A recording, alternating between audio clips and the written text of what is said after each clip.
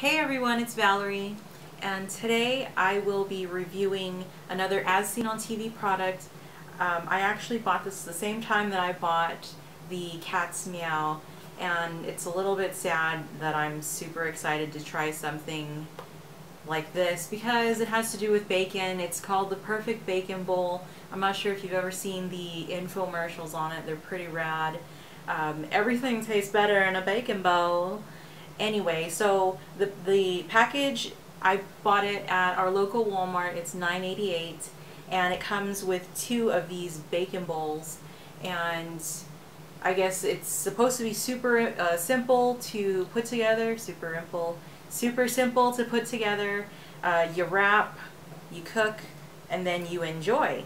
So, like I said, I'm pretty excited to try this out. I have obviously you provide your own bacon. They don't put bacon in here. So I have a pack of naturally hickory smoked thick cut bacon. Hopefully it cooks the same. I think they just use regular bacon in here, but you know, I like thick bacon, so we're gonna cook thick bacon. So place it in an X over the center, like so.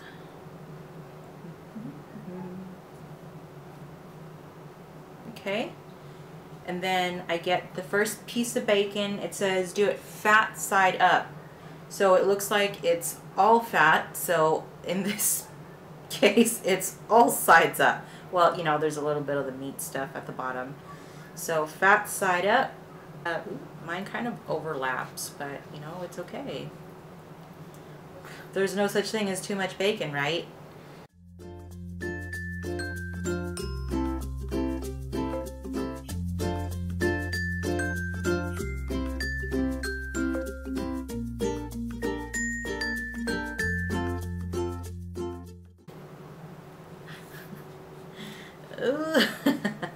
It's all okay. So I think I'm gonna call that good. Looks delicious. First bowl done. Now I'm gonna do the second bowl.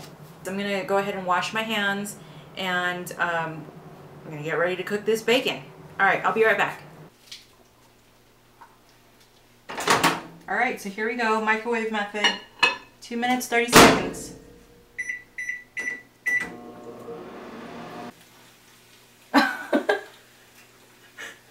That is an absolute fail. The bacon bowl completely popped off the thing. Check it out. That's a lot of grease. I'm a little bit terrified. That was only 3 strips of bacon and all that grease is from it. And it's not even cooked all the way. Oh, shucks. That's really hot. Okay, so there you go. That was like a bacon fail in the microwave. I guess I was just too excited to get started on this.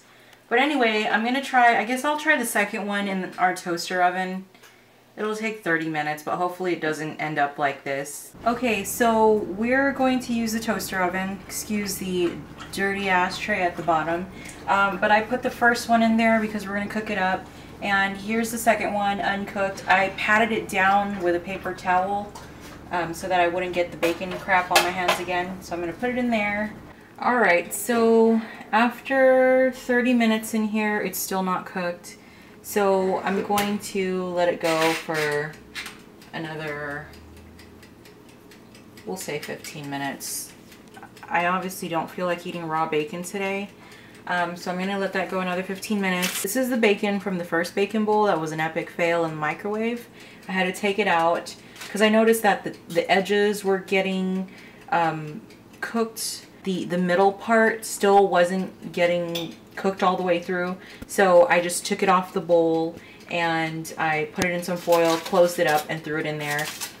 Took it out, and it looks like it's all the way cooked. Looks like it held its shape a lot better in the toaster oven, so that might be the recommended way to go if you're willing to wait a little over 30 minutes. Hey, I'm back, everyone. So I have the bacon bowl. It looks like it's pretty well done.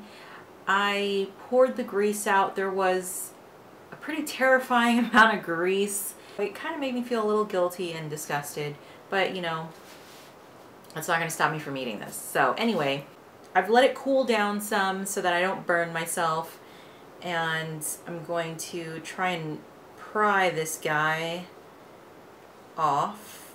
Oh gosh.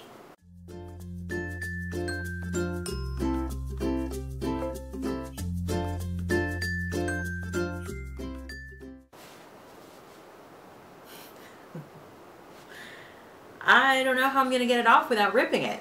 I feel like I'm gonna like Hulk smash the whole damn thing. I mean, the top is already cracking because it's like all, you know, crispy up at the top, and then the bottom is not so much. So I'm having a heck of a time trying to get this thing off. Okay, well, it's kind of coming off right now. And so I had to do some behind the scenes camera magic, and as you can see, I was able to remove the bacon bowl from the bacon bowl contraption. This really sucks. I mean, I'm pretty sure I did something wrong. I know I had oiled it fairly well. I don't know if I'm just supposed to dump a gallon of oil.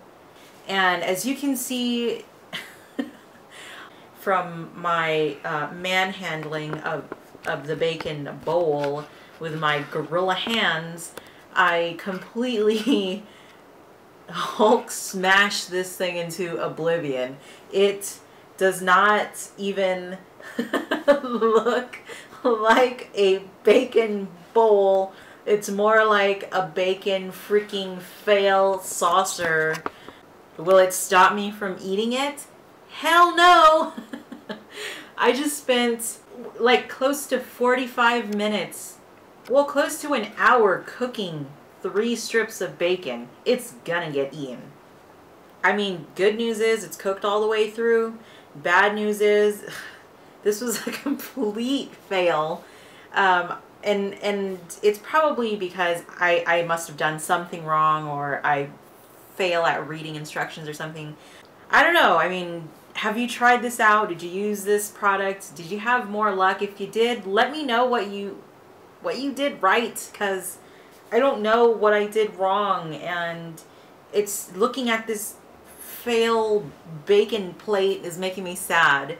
I'm still gonna eat it, and I'm probably gonna be happy afterward, but I'm just really embarrassed right now that I pretty much had to like